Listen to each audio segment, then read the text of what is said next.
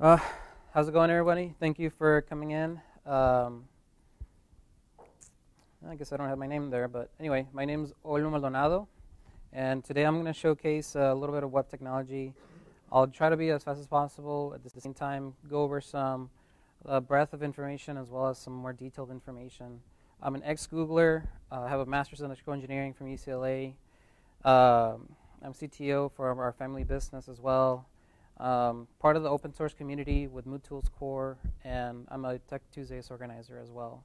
So in both ways, thank you for listening to my talk as well as coming in today. I expect for you guys to have some fun, learn something new. I want you to start coding perhaps, as well as also invest in somebody else coding. You know, the idea of Tech Tuesdays is to start promoting the idea around here. Start appreciating the complexities, and even I think today you'll notice that it's really, really simple. So you'll notice both things. You don't have to read the code, but you could if you wanted to. Everything is available online at that address. You can find it on YouTube or on our website later on, that presentation.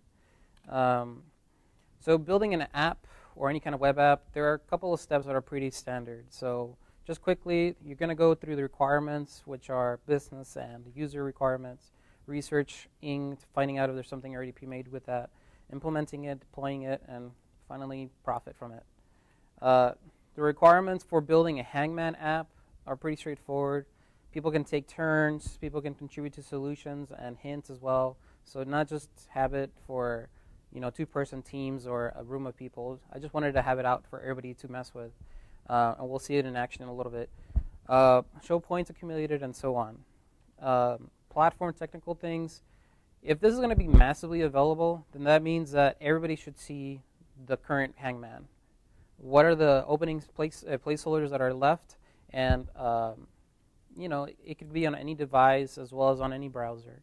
So as you can see, those are the requirements. So we're looking for real time. And so you have to look at the research on previous technology as well as current one. Previously, we had refreshes. It was as simple as that. You wanted to see the latest action, you have to refresh the browser. Other things you can do are what's called long polling, where you open up a connection and you just hold it open. And as you can imagine, that's really intensive on the server. And you can also use Flash with some other little, in my opinion, a little hacking. On each side, you'll notice some of the projects. So if you guys are interested, have a go at them. And currently, what's really going out there is called WebSockets. WebSockets, what they do is they open up bidirectional communication between the 2 points, the client and the server. And it's a lot less expensive than the previous versions because the protocol that is used is just a lot less in size and everything. Latency is a whole lot better too.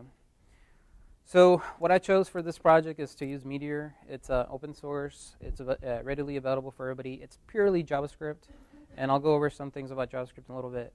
Data is synchronized across all the clients. The compensation between different clients, mobile versus desktop, is compensated. I can push a code update, and it'll be updated to all the other clients. I don't have to let them know, by the way, this is going down. You need to refresh. No, none of that. Inside of Meteor, we'll be using Node.js and MongoDB. I won't talk about MongoDB that much, but that's another cool project or presentation I can give you guys. For now, Node.js is pretty popular now. If you're familiar with the industry, Node.js is actually overtaking the interest as far as Google's concerned versus like Ruby on Rails. So if you're a web developer, you'll notice that there's an upcoming trend on that. And just as far as local to the area and people that are interested in programming, how's JavaScript doing? JavaScript is actually very popular. Not only is it available now on the client end, the browser, but it's also available on the back end. So what does that mean? It's double the opportunity of job opportunities. So I just did a quick search on Indeed, and the #1 ranking for the set of the languages that I chose, there's 50,000, so it's the #1. So you would have thought that C++, the more mature language, would have been #1, but no, JavaScript is out there and is readily available. It's not here, but Java actually overtakes all of these guys. So here we go, implementation. Word of warning, here comes some code. Don't glaze on me, okay? Just stay with me as long as you can. We're going to go over the installation and the test of Meteor as well as the project. We're going to go over how to prepare the client-side things, how to prepare the models that are involved. I won't go into detail about the paradigm shifts and all that. I won't bore you go through that. We'll go over the server stuff, just a couple of things, just that I thought was interesting for you guys to look at, so you get an idea of how much work was involved in this, and it's very minimal. And how to secure the application and how to deploy it out for everybody can play with. If you want to start playing with it and you don't want to listen to me, then I encourage you to go to this website, hangmanapp.meteor.com, and you can start playing with it. The last I checked, there was no master, but anyway, we'll talk about that in a little bit. Quickly, it's fine. So the installation is probably like one of the easiest installations I've ever had to work through in my life. There's 3 steps to actually run the server, and you can run this locally. You download it with a curl command, and by the way, this is only Mac, Linux, Windows coming soon. So I still encourage you to try it out using new Cygwin rather. But for now, this is the way it's going to go with Mac and Linux. And you just install it once with one command. Everything should go through normally. You create a project called Hangman in this case. You just run the Meteor command, and you have a running website and everything. Even Apache, which is the #1 famous whatever, it has much more steps. So it's ridiculous how simple this is. So we're going to talk about preparing the client, and there's 2 files involved, client.js and hangman.html, but that's detail. Our objective is to create sections of content that is programmable or dynamic, that when the server updates something or the client updates something, the software, to put it in layman terms, knows how to calculate the difference. It knows how to push those things live. So you're helping the system know what you want to do. So the first thing you need to do is create your layout, like HTML, typical thing. And then you got to start converting those things into templates, into sections. And you take those templates and sections, convert it into templates. So in detail, what you do is you start off with the normal body tag, and you add these little tags, these sections here that are pointed out right there, the Hangman one. That's a section. Then you create this XML for that Hangman. See the name Hangman? And you define even further those things. At that point in time, you're already defining that template that Meteor can understand what to do with it. You start writing out actual code in JavaScript, template, Hangman, show, and that's going to be right there. So that if statement right there, the if show, the result of the function will determine what's going to display or not. So preparing the model is also very simple. We're using MongoDB, so if you're not familiar, just quickly, there is no relational database or anything like that. That's 1990s or 2003. It's kind of old stuff now. The way of the future, or in some instances, not everything should be non-relational, no SQL. But right now, it's just a document store. What that means is you give me a key, and I'll give you what I have. As simple as that. So anyway, to make the models in this project, all I needed to do was 2 lines of code, that's it. In any other programming language or any other kind of project, you're not going to see this. So this was very impressive for me to see, where I can start off just creating a table, in normal terms, and it's defined for the project. The little function on top is just a helper function, but I thought I should explain how. In MongoDB, you can find the actual game that we're using. So anyway, so yeah, that's the collections. That's the function. So the server, we're moving pretty quickly, and it was that quickly. So to create everything. So preparing the server, the objective is you're the arbiter, you're the referee. You get to decide who sees what. You get to decide what logic is moving at the certain times. That's basically your control. You're doing everything in the server. And you get to define this process as well as what you're publishing at this time. And one of the things that you do is you define which methods are available for the client. So if I'm on my browser right now, and I need to stay alive. I need to inform the server that I'm alive. I'm pretty much calling keep alive. If I want to guess, my guess will be letter L or whatever. You use that function. So how does this all work all together? The server, the client, everything. So remember those templates, Hangman thing that we defined? You can actually define events to them. One of those events is get the value for the input and pass it over to the server. So on the client end, it just shifts it over the information to the server. So at that point, the server, looks up the function, starts calling what it is. It gets the letter, and you don't have to read through all of it, but just quickly, if I'm guessing the letter, so I need to keep track of all the letters that I've been guessing. I need to update all the placeholders that are available if they were correct. And then I need to create incrementing either the points as well as faults. So the hangman needs to go from no figures to more stick figures, right? But it was just as quickly as that. That guess function does all the work of showing everything on the front end and on the back end, or updating everything. And obviously I'm not including all of the code, but you guys are free to welcome to look at all of that. And once you start writing all those things down in that order, or whatever order you like to do, once you get all those 3 components down, then you're done. And by the way, I'm not showing how this is done because adapter missing and other things, but I could be showing you guys how to build an application as I'm going along. It is that quickly. So once you do that, one of the things I wanted to mention is that all the data is unsecure from the beginning. And every single client that would have been connecting to your private server, your test server, the one you're playing with, everybody gets a copy of it. Why would you do this? Because it's so much easier to develop. You forget about securing things and worrying about all of that. You just want to get to the working state. Once you get to that point, then you remove those packages. Then everything becomes secure and nobody gets anything. At that point, you actually, here I am removing that. And at that point, what you do is you have to instruct the server, what do I publish to the client? What is public domain? So you just do a couple of publishings, the servers, the games, the notifications. And you can, when you publish it, you can filter by user IDs and stuff like that. So you don't have to distribute it out to all of them. So it's pretty interesting stuff. And on the client end, you just subscribe. Once you subscribe, then your client receives everything.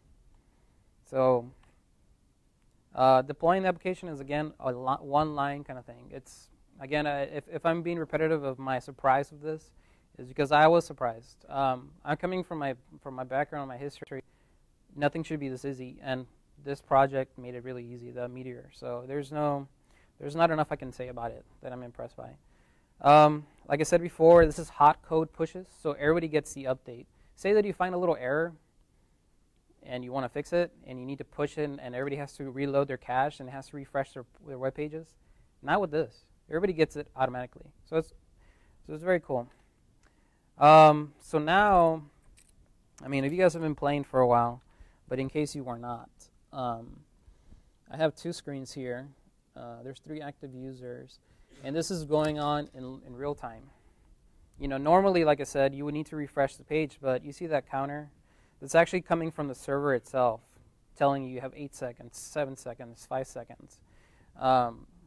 And these are the placeholders on the left. So it says none, no hint. So I don't know who put this, but we'll just keep trying it. So apparently A, nothing.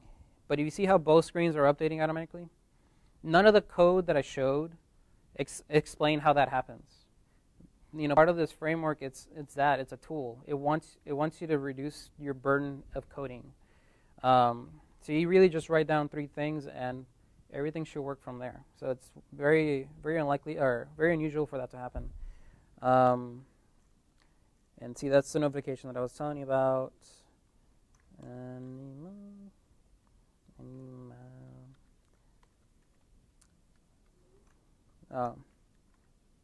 Thank you. So yeah, there you go. So once somebody wins, then out of the 3 people that are connected right now, somebody gets to be chosen as the master, and they get to choose the solution. So obviously you're watching, but the game, you just put down whatever you like, and then region. So it just keeps going after that. So in the few minutes that I had with you guys, I pretty much explained the 3-step process of working with Meteor, how to secure it and deploy it, as well as already see it in live. And like I said, I've had people play with this from St. Charles and other parts of the country, and it's pretty robust. In comparison with other technologies, this is light years faster development than before. So let's see.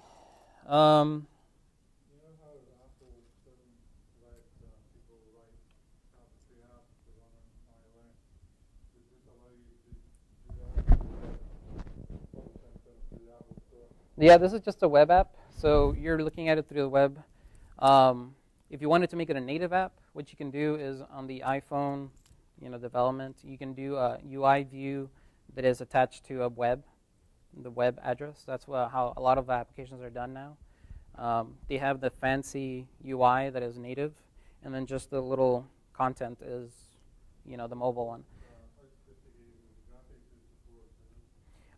Actually, the mobile graphics on Safari, the Safari mobile that is on the iPhone, it does have access to Canvas.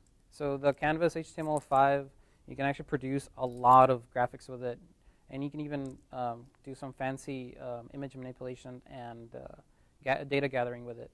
So the capabilities of it, it's pretty strong. I'm not sure about WebGL on Safari mobile, but I can double check that, but WebGL is another standard that is being pushed now. So I would say maybe not now, but in the future, if it's not there already, I can probably find out right now, actually.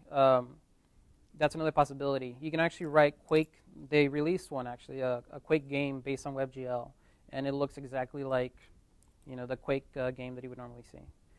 The last things I wanted to mention about this technology of real-time pushing and publishing and subscribing is there's a lot of applications. The one that I chose right now was just like a little game that I thought up of in a couple of minutes.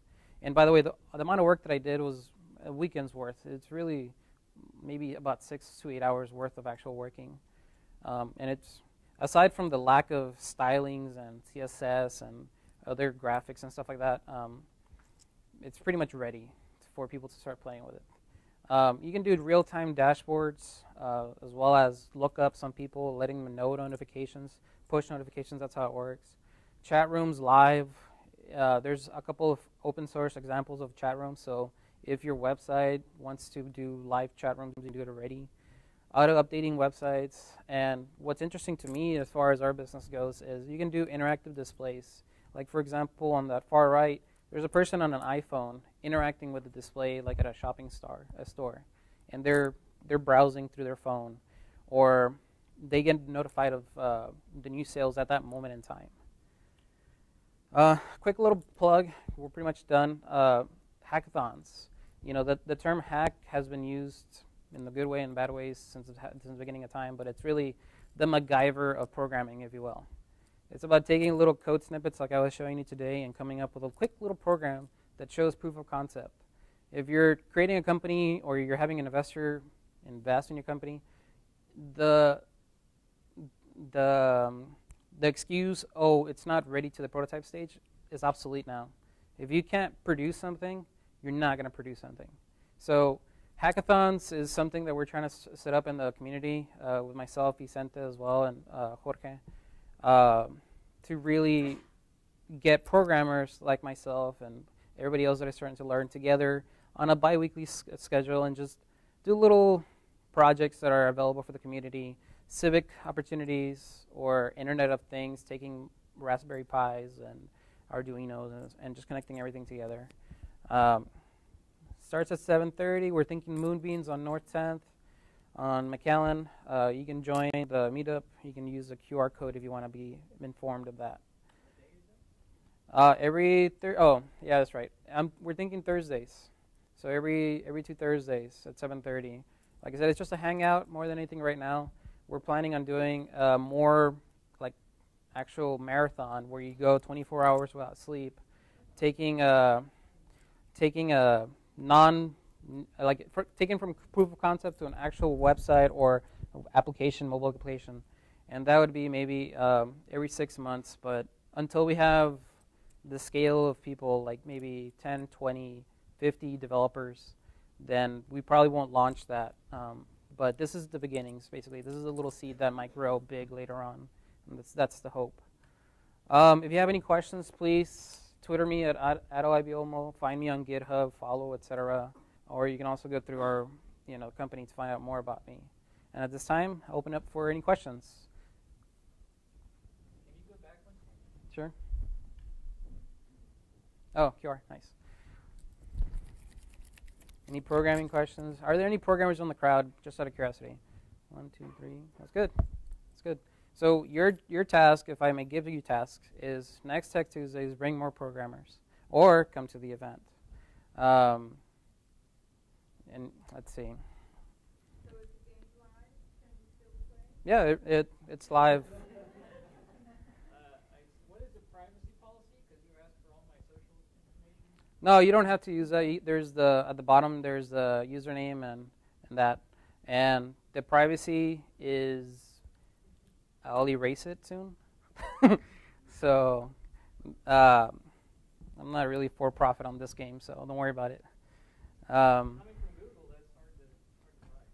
Well, we want to profit from your viewership, not necessarily your information. In a way. Any other questions? This real-time technology, I think, has a lot of applications. So if anything, what I hope for you guys to get out of this is that it's really not that bad to program this.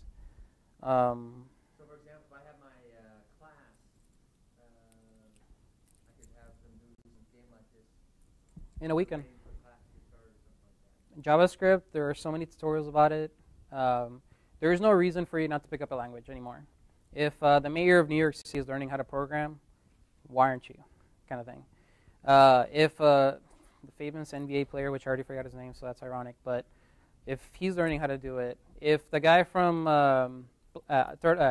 Black Eyed Peas is learning how to do it, what are you guys doing just sitting here? It's so easy to pick it up. Really, I think the number of lines of code is probably in the 20s or 30s. It's ridiculous how little of work this was to get this going. Does the backend code have to run on the Meteor server, or can it run on your own server? You can run it. It's open source, MIT, everything, and it's just Node.js. So the Meteor.com thing, it's actually just as helper for myself. I just didn't want to deploy something on my own server. I was going to, but then I found this project and had those nice little bells and whistles, so it does everything for me. And it's a free service, the Meteor.com. So if you wanted to, in one night or one weekend, you can produce something similar or hopefully better. How well does it scale up? Sorry? How well does it scale? How many users? I haven't tested it, but there are large websites that are using the same project. For scaling of this kind of project, what you do is you start doing a proxy, reverse proxy in the front, and you start adding servers that are deployed with the same thing. So you just receive it.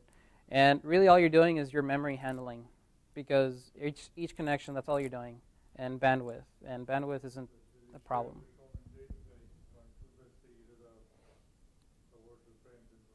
Yeah.